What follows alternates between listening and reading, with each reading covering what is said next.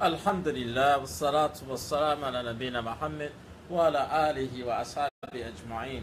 Alhamdulillah, I'm Ustadh Abul Baraa Muhammad Amreeki. Inshallah, this video is titled How to Learn Arabic, Learn and Review Arabic Language. Basically, with a busy schedule, going to college, going to school, have a job, very busy, or at home taking care of the kids all day. How to study Arabic with a busy schedule. Inshallah, tabarak, Allah subhanahu wa ta'ala, as you see in Quran, Quran didn't come down in one book. The Quran was not revealed all in one book. And this is some wisdom in this on how to study, how to learn, how to review with a very busy schedule. First thing first, the Quran did not come down all in one book.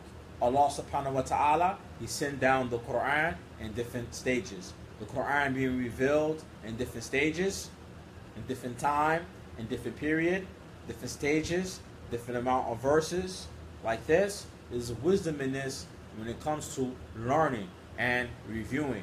If you look at the Quran, it has what? 30 juz. And each juz has a certain amount of section. This also goes back to how to read Quran, how to revise Quran, how to memorize Quran, and how to revise it, and how to read it, one little by little, or shay'in for shay'in, as we say in Arabic, shay'in for shay'in, step by step, or by stages, by steps. So learning Arabic is the same thing. How do you learn Arabic with a busy schedule? Next, let's look at the Prophet ﷺ. When the Quran was revealed to him, it didn't come down in one book, and he was 40 years old. And he was what? He was 40 years old when the Quran was revealed to him. At the end of his life, he reached about the age of 60, between 60 or 63, and some scholars differ the age that he died at, between 60 or 63, right? 3 years, right? Hijri years, or lunar years, right? So the Prophet ﷺ, that his prophethood wasn't for a long time. You know, his prophethood didn't start when he was 20 years old, or when he was 30 years old. It started when he was 40 years old, and it ended at his death when he was between 60 to 63 years old. So looking at that, there's wisdom on how do we learn. The verses of Quran came down to the Prophet while he was doing things, and at certain situations, the Quran was revealed. So that means that you don't have to be in a sitting or in a setting to learn, a certain type of setting to learn. That's the first thing that we need to look at in the wisdom, looking at the Sunnah of the Prophet ﷺ, was sirah and his sirah, fi siratihi, and his sirah about learning and how to learn. The Prophet ﷺ didn't, for example, was in the school when he was sitting in the classroom and the revelations were revealed to him. He was actually in the field. He was out there in the field when the revelations came to him. And he was 40 years old when he came to the Quran. If it goes back to the Quran, memorizing Quran. You don't have to be 2-3 years old to memorize the Quran, or in your young age to start memorizing Quran. When the Quran was revealed to the Prophet ﷺ, and he was 40 years old, and he was in the field. They was in the field, right? They was engaged in things when the ayats were coming down to him. So we're going to look at this when it comes to how do we learn. You don't have to be in a classroom setting to learn, actually. So how do you learn and how do you review related to Arabic language, related to the Arabic language? So first thing first, as long as you get a class and you have a very busy schedule, a class related to Arabic language, if it's once a week and you're very busy and that's all you could get, then you could use much of that particular time.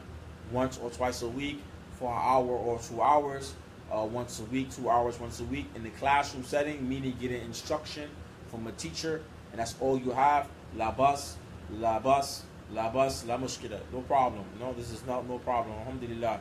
You know, risk from Allah subhanahu wa ta'ala. You know, provision is from Allah. But Allah, when He want to bestow you upon something for you, you know, this is from Allah. So the Muslim, first thing he needs to do is, you know, really make dua.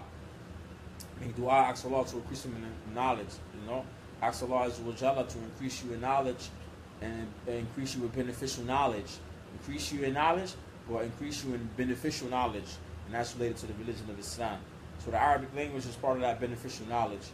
So if that's all you have, la bas, no problem. If you're in a school, you're busy, you have a job, you have a 9 to 5, or you're a sister at home, you have children in your house, and you don't have a lot of time to study due to your children they distract you and things like that, this video is for all you guys. So back to the Arabic language. If you're studying in a class or online or in the classroom or in the masjid Arabic language, an hour or 2 hours a week or more or less, then you sure have a lot of time during the week. This is some advice I gave to one of my students who was 50 years old, and he had problems reading Quran, and he wanted to know how to alphabet the Arabic letters, some things about Arabic grammar. So I gave him a schedule that really worked for me, and I looked for a schedule that worked for me, and the schedule I looked that would work for him in this time.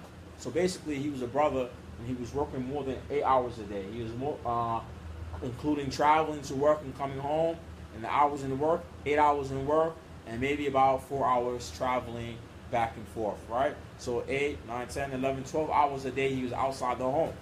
And he usually only comes to visit me once a week for an hour or hour and a half, 2 hours top, or most time 1 hour and an hour and a half. So how do you learn like this in the class, 1 hour? And it's basically what you do every day with the Arabic. It's basically what you do every day with the Arabic language, and how you spend your free time in the house. You know, I tell anybody who wants to learn anything related to the religion, anything new, is what you do with your free time, your downtime.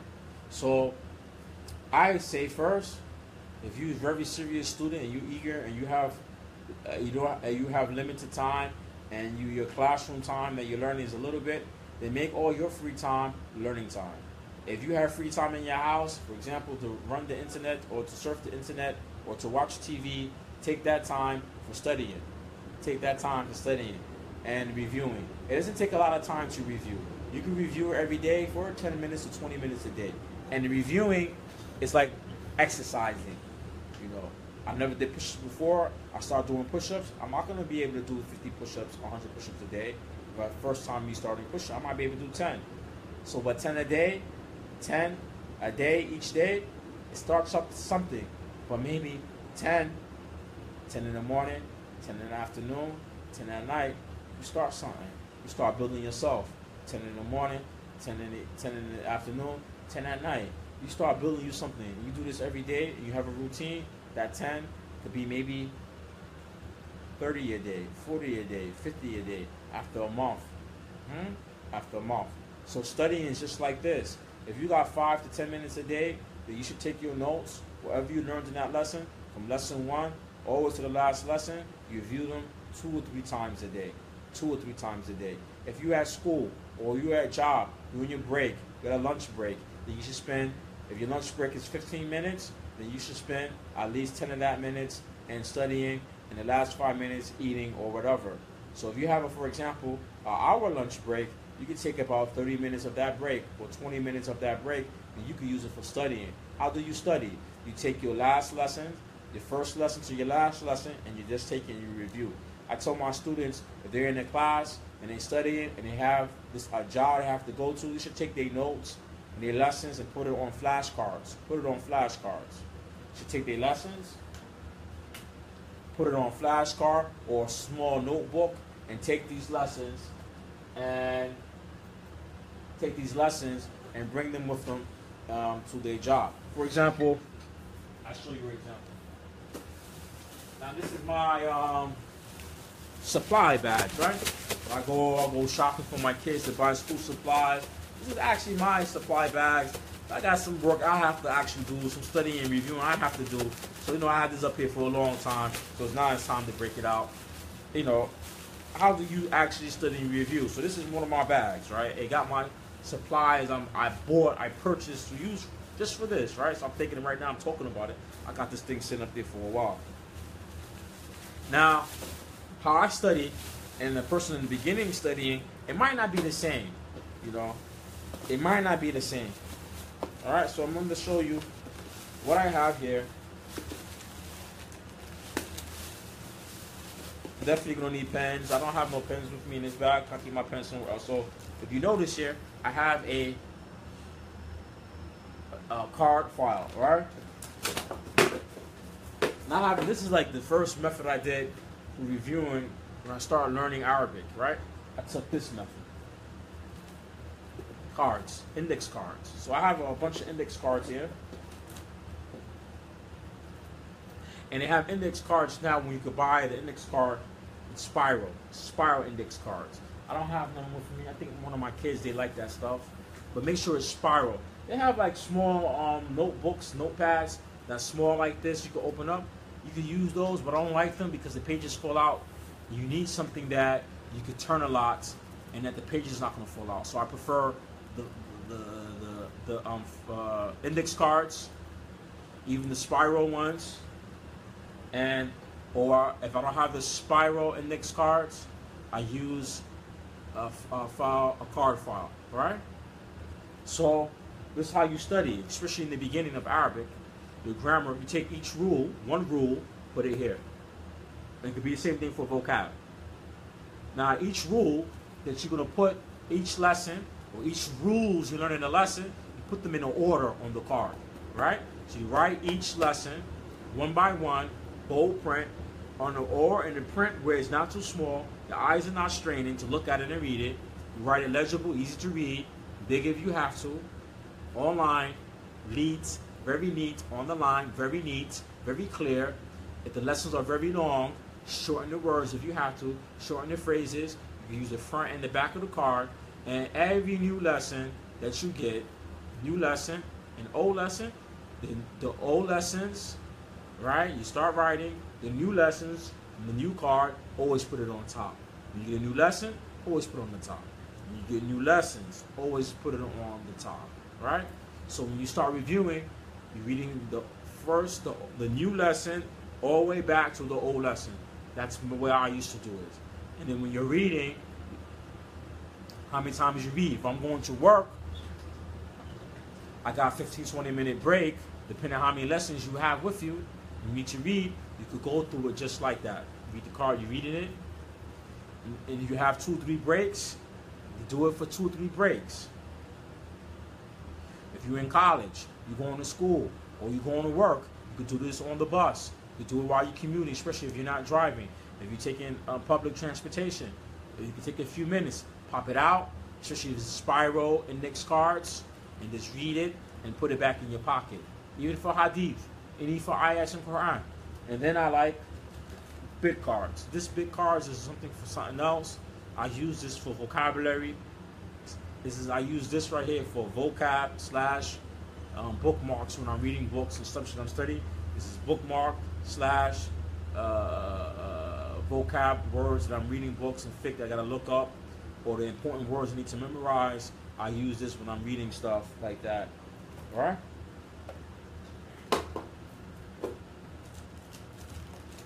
So here's a spiral notebook, and this is a spiral notebook. Also, sometimes I put notes in here, and I travel with it. I take certain notes, I put in here, I travel through it. I like this because it's rough. As you see, I never opened it up yet, I never used it yet. I'm not planning to use it no time soon, right? Because I usually put my notes in my books that I'm learning in actually, right? But when I want to take up some new things, new notes, new subjects I'm learning, I put it in a book like this, spiral notebook, and then I just review it. And I try not to write that many stuff in this book that's not about the content I'm using it for. All right? All right? Because I have done that in the past, and then I have the book, and I put some other notes that have nothing to do with the subject, and then I'm looking to put the notes for this subject all in one book. I have half the page the notes I need, and then half the page some other stuff that has nothing to do with the topic. So now I just buy a lot of these, whatever book or subject I'm studying, I have to put the words in there or whatever. I put it in something like this, and I can travel with this. You know, I can actually travel with this, and then I can flip it a lot, and the page is not going to come out. I can flip it for 1 month, do this for a month or two, and the page is not going to come out. Right? So you start with something like this, or the actual book that you're studying yourself. If you could travel with it, if it's not going to get destroyed, if it's not too big, but you could write your notes, like I said, on the index card. This is how you learn Arabic on the go. You learn grammar of Arabic on the go. It's how you're a busy mom and you have all the kids and you need to study, or you are going to college or you go to work and you need to study. So what you have to do, every day, study at least. Every day, 10 minutes. to 20 minutes. 10 minutes to 20 minutes. If you have a time, 10 minutes, you can sit down for 10 minutes and review your notes going back and forth for 10 minutes. Do it 2 times a day. 2 times a day. And then that when you get new lessons, like I said, new lessons on front, got a new lesson, it always, when you go back to do it over again to read, the new lesson is right there in front of your face. It's the first thing you do. Now they said when you learning, it takes some time for the words to things you're learning to go in your long-term memory. So when you learn something the first time and you see it for the first time, it goes in your short-term memory. The point of this exercise or memorizing or studying like this, reviewing like this, you're putting the new lessons here and the old lessons come in the back.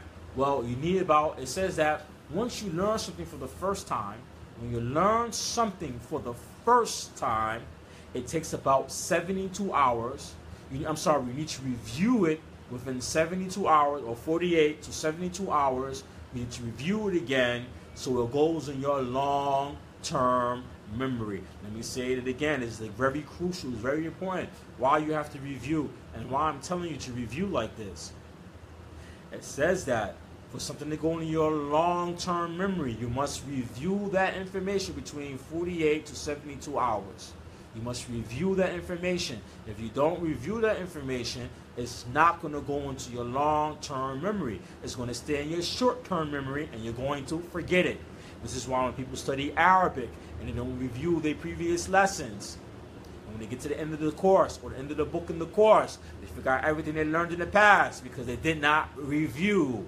You need to review, read that thing again, read what you studied before within 48 to 72 hours so it could go in the long-term memory so you don't forget. So, how you learn Arabic on the go now is crucial.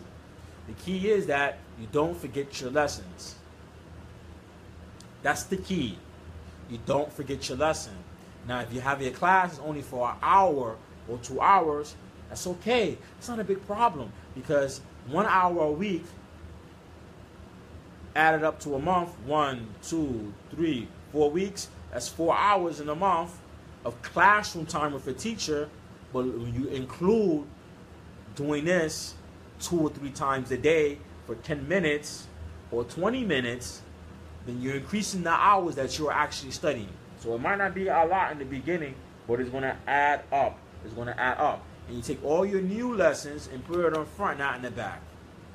All right? Because the first lesson, that's the lesson you have to review within the 48 to 72 hours. The lessons, the previous lessons, is a lesson that you're reviewing every day. So it's already in the long-term memory.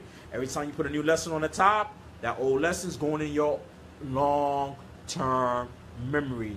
The old lessons are going in your long-term memory. Right? So having something like this and reviewing something like this every day, reading it, every day reviewing it for 10 to 20 minutes, 2 times a day, your lunch break, going to work, coming home from work, when you get home, right after Salah, right after you pray, and this is how you do it. Now for sisters who have children, she might say, but I don't have that type of time. I don't have a lot of free time with the kids because children, they're doing multiple things. I might have 2 or 3 kids. I might be babysitting kids. Well, the best time for you to review with your children is when they're sleeping. When they take their naps. That's the time for you to review. When they're going to sleep, when they're taking a nap, in the nighttime, if you're not tired, at nighttime, or during the day hours, when they're taking a nap, or early in the morning, right before they wake up, this is the time for you to do this. So think about it now. Now, children with kids. Now, and an individual who's busy also, this also could include you right after Fajr, or before Fajr, or right after Fajr, when the kids are still sleeping. If you're a mom, you're up, your kids are going to school in the morning time, and then like this, outside the house, this is the time for you to review. This is the time for you to learn. This is the time for you to review. When your kids come home, then it's a different story. You're busy, you're cooking, like this. So reviewing every day for 10 minutes, these notes, at least twice a day. And the kids take a nap if they're small. And when they're going out to school, like this, while you're waiting to pick them up, while you're in a waiting session, maybe you're going to this school, and you go to school early, and it takes 5 minutes or 10 minutes till the kids come out. Then while you're waiting for them, you can review this. While they're napping and sleeping during the daytime, you can do this.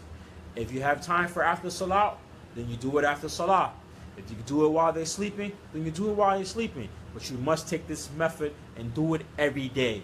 Do it every day. If you do it every day, first thing first, is advice for everybody, it becomes a habit. It becomes a habit now. It becomes a habit. If you do it every day, it becomes a habit now. And like I said, the new lesson on top, not in the back. Because the new lesson, your goal when you're reviewing the new lesson is to put it in your long-term memory.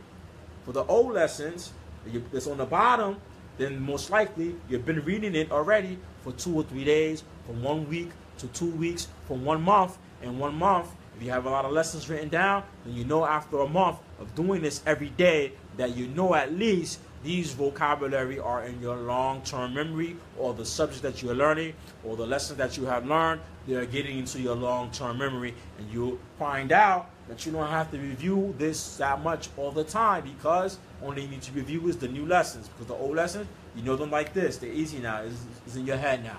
After 2 or 3 months doing this, then for sure all these things are going to your long-term memory. And that is the goal.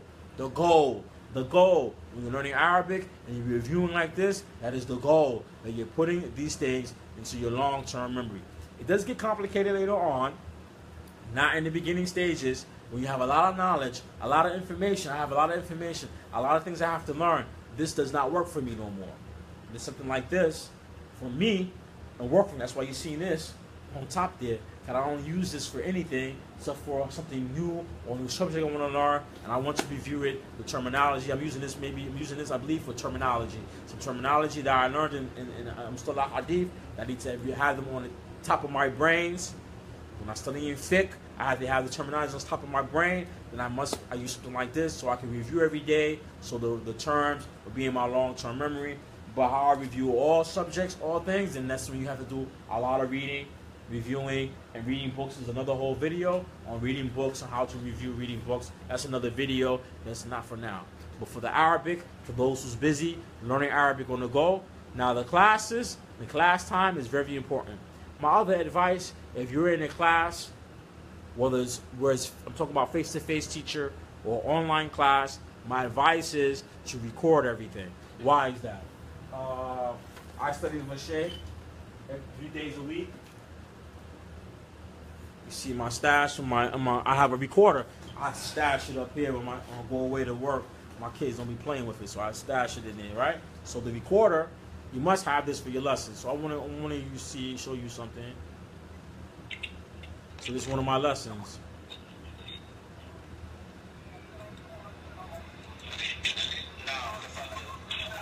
So this is my lesson with my teacher, right? The Sheikh I study with.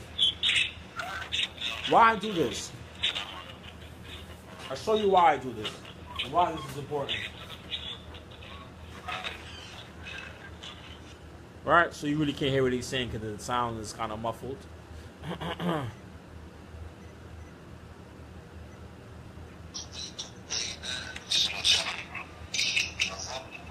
So I use this.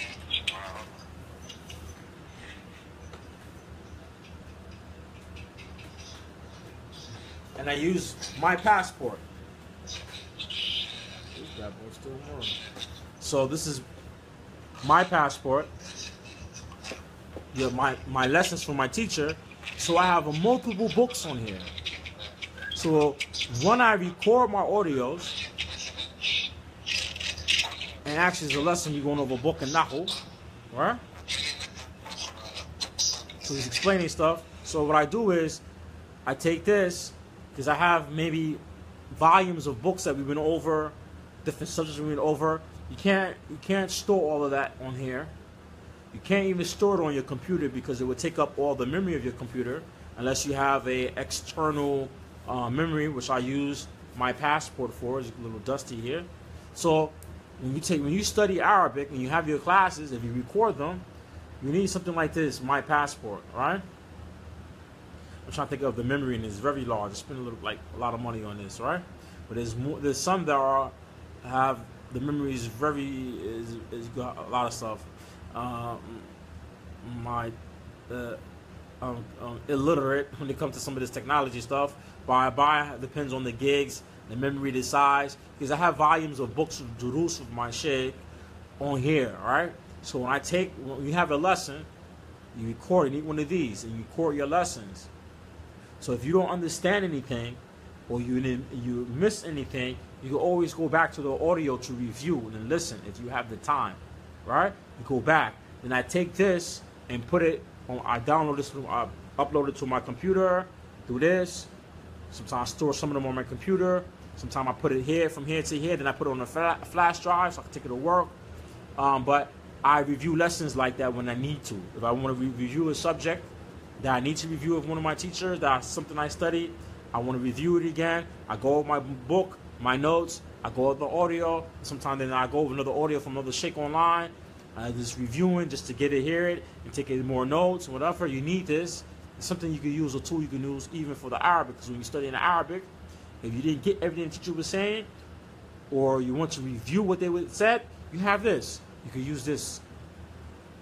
You can review this. So if you wasn't paying attention in class, like you should, especially a sister who have kids in the house, your children distract you, or you're distracted by the internet. Many people get distracted by the internet. You have this to go back to review the class. Now, sisters with kids, it might be hard for them. The kids are loud in the audio, and then you still can't hear it. I don't know. I'm from New York City, so in New York, it's loud everywhere. In New York, New York is loud. So I could learn in a loud environment. I could learn something in the environment where there's a lot of noise in it. I could concentrate. I could filter out the other stuff and filter out what's not important and listen into what is important. As long as it's not the loudest, overbearing or overwhelming the teacher where I can't hear the teaching, and that's a different story. But if there's other people in the room, other distractions in the room, I'm a person who I can still study in this environment, because New York is like that. This is New York. Especially people who have kids. I have children. My children are loud, but I don't study when my kids are in the house. I study my lessons when the kids are not here. Like right now, my videos are when my children are at school, and I take my lessons with my teacher around this time. He didn't come today. Well, I take him around this particular time, right? So I'm able to record it, and I have my kids in the background. And then I upload, when it gets loaded here, then I upload it to here, right? And then I delete them from here. And then I put them in the files, the name of the book, the name of the curriculum, the name of the subject, and the book, the teacher, the date, who I studied it with. I put it here, and I upload the audios here. I go back to the audios and review, right? So you can do this with your lessons. Because some of these things, like this one, you cannot go select from one lecture or one talk where you want to begin the talk, and you want to begin it in the middle or the end. You can't do that. You have to at least plug it in to the computer. So you have to buy one that has a plug where you can upload it to the computer, like here. I have another one.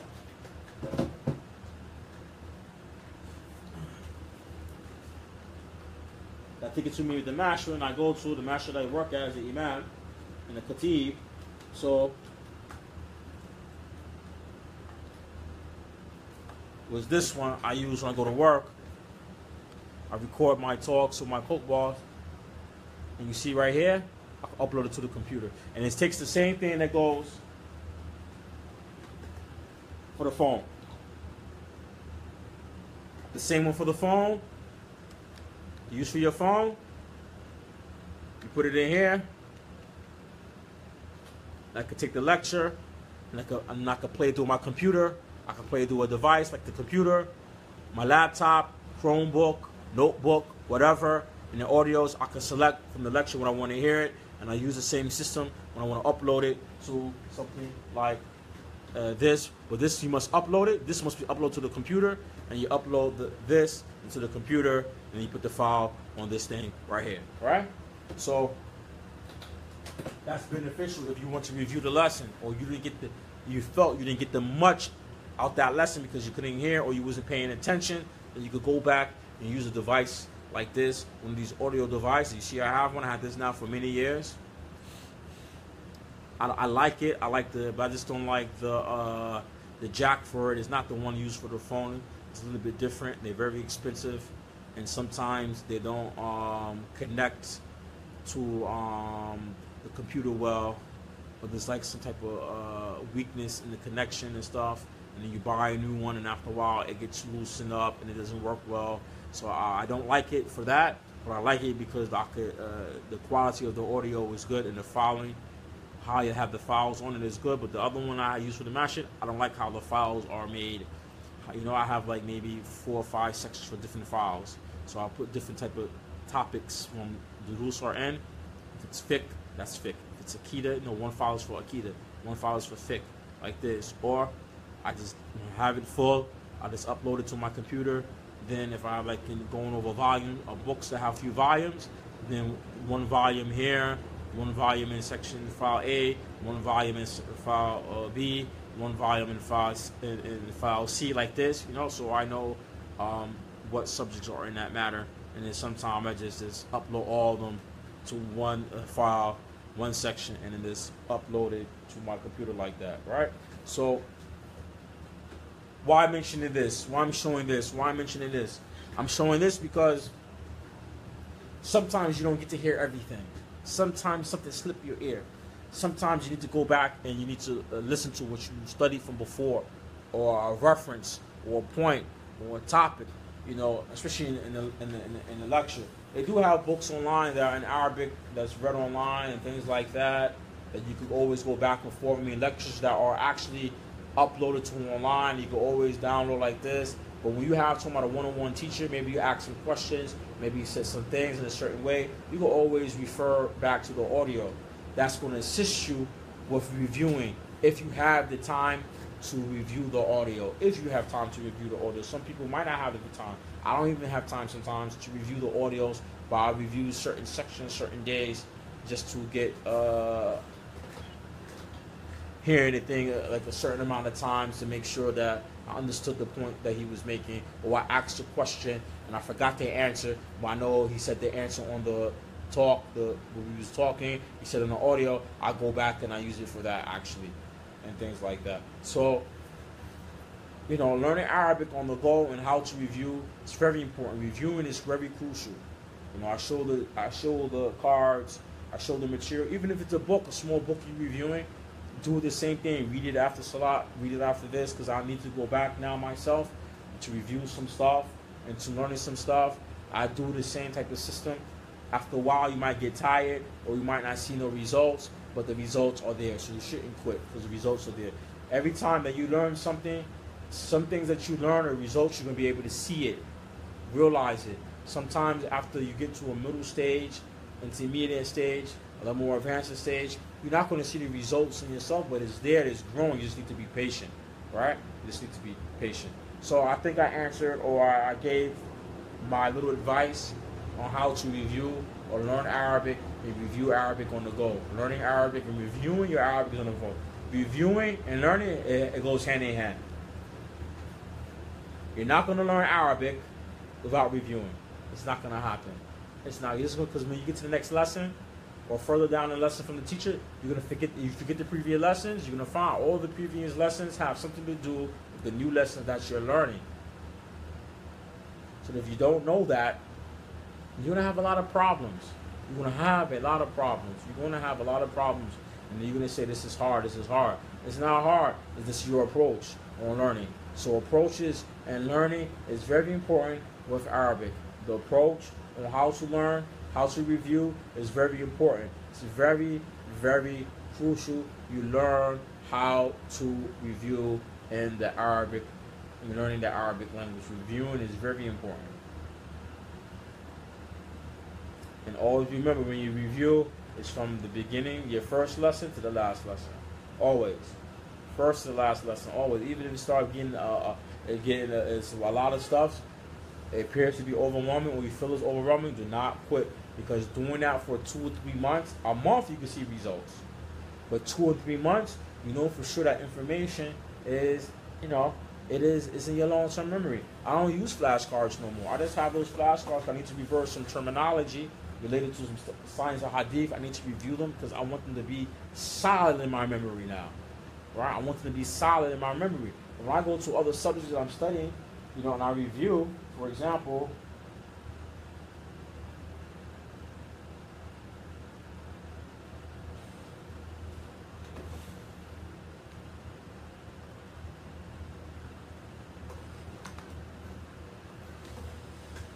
right? So there's a book on Arabic grammar, right? It's called Jami' الدروس العربية, right? موسوعة في ثلاثة أجزاء. So this is a collective of Arabic lessons in Arabic grammar. A section they made in this section in 3 parts, or in the categories of 3 parts, like a encyclopedia, right? In 3 parts, right? So this book, there's 3 parts in this book. So when I look at it, I want to review, for example, something like this. I go to the index. I'm not reading the whole book. I go to the index and I go to things I highlighted in the index that are important. I recently now look at the index. Ism, al-tanween, al-fi'lu, al-harf. I'm looking at it. I'm reading. If I see something, I'm looking at the index. I say, okay, I know this is about. I know what this is about. This I say, oh, this subject I'm a little bit weak in. My memory's not too sure. I go back and I go review. I look at the chapter, especially if I took notes or I highlighted something in the book. And I go back and I look at the things I highlighted. I'll show you a better example from this book. This is an old book, Al-Jamia, right? It's a very old classic book on Arabic grammar. And you can see I highlighted a lot of things in the book, right? Right? You see I highlighted a lot of stuff in the book, right? Highlight a lot of stuff in the book, right? So, and I have some things, some bookmarks like this. So when I read the index like a book like this. I read the index. That's how I review. When you get a lot of knowledge now and you read a lot of things, and how do you review? And I should make a separate video on reviewing books in Arabic, learning religion, the religious study now in Arabic language, reviewing. You know, I pick up a day of the week or something, some subject that I need to review. I teach it like I'm teaching now, Arabic, because I need to review it. While I'm teaching, because I need to review. When I go to the books to review, I don't use index cards no more, because that's very time consuming. And now the subject matter, I can't put the subject matter on 1 or 2 cards. It's pages, it's a chapter, a whole book, some things, examples and stuff. I don't need them no more, the index card. The index card is building you to go to this, up to here, right? So I look now at al-muqaddam, this is the introduction, tarif al-kalam. I want to skip through some of that. So you see I circle something in the index, still need to probably review sometimes. Alright? And noon, سكون علامة على رفعه في فعل المضارع. Alright? So when I look at that, okay, I maybe need to review this. I look at the other section, I think about what this is about.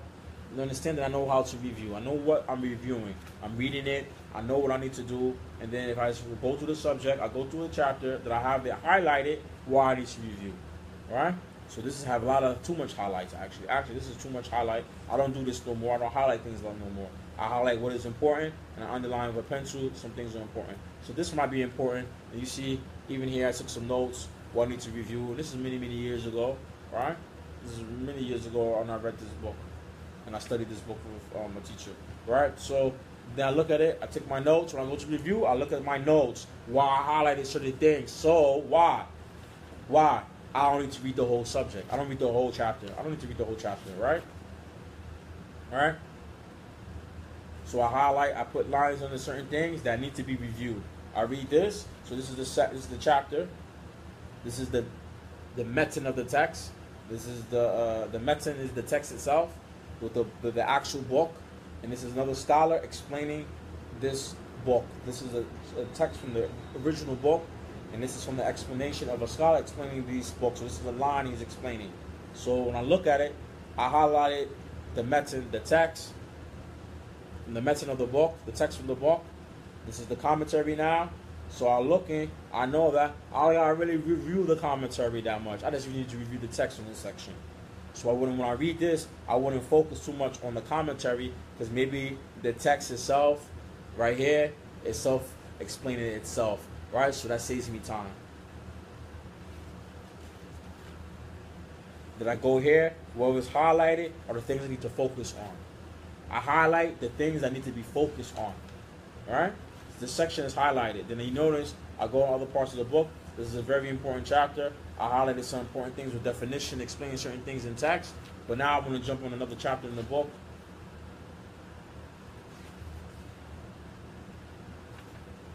Here, this is this. This is Irab and Jawab. This is something not too much important. So I didn't highlight too much things, right? This is like examples, right? So I highlighted something like this. This is related to this. I did something that for a reason, right? But this is like one of the first books in Arabic grammar I studied, so it's very important in the book. So that's why I highlighted a lot of things in this book, right? I'm gonna go to another book.